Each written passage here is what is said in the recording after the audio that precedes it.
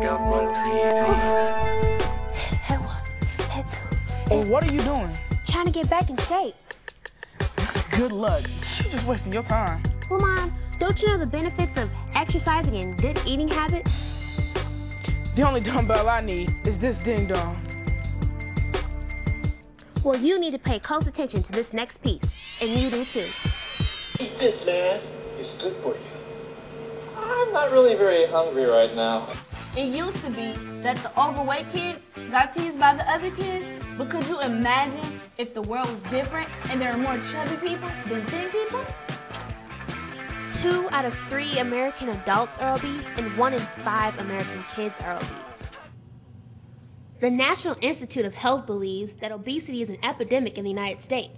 What is obesity, and how is it affecting our lives?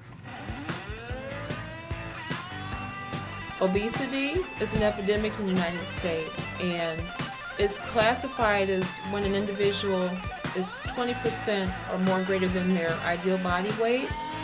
To become obese, a person is eating more energy in the form of calories than they're expending. Now we have a new classification called morbid obesity when an individual is 50 to 100% greater than their ideal body weight. At least a quarter of the adolescent population gets no regular physical activity on a daily basis. Huh? What do you mean, no physical activity?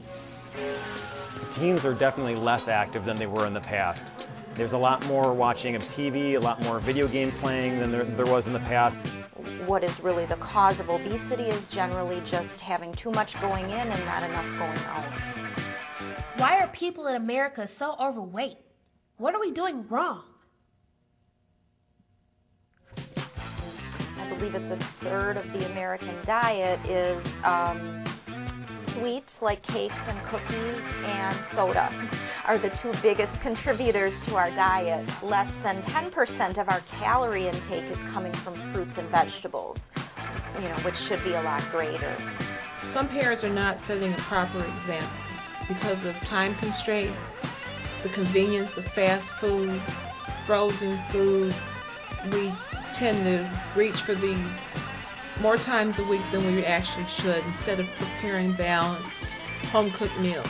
The habits that we pick up during childhood and our youth, the ones that tend to stick with you, but in general our society seems to be more and more fast food, convenience food, relying on those type of things. There is so much fast food, in society, and that food is typically completely devoid of any type of nutritional value, and it's very high in calories. So it definitely can lead to those issues with obesity that we had talked about before.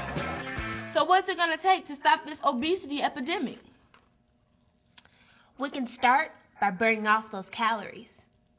I would definitely suggest that teens do something where they move every day, recreational sports, athletics, just getting outside and doing stuff, just not sitting on the couch, not being sedentary. I think it's just a very important thing, not only for teens, but for everybody.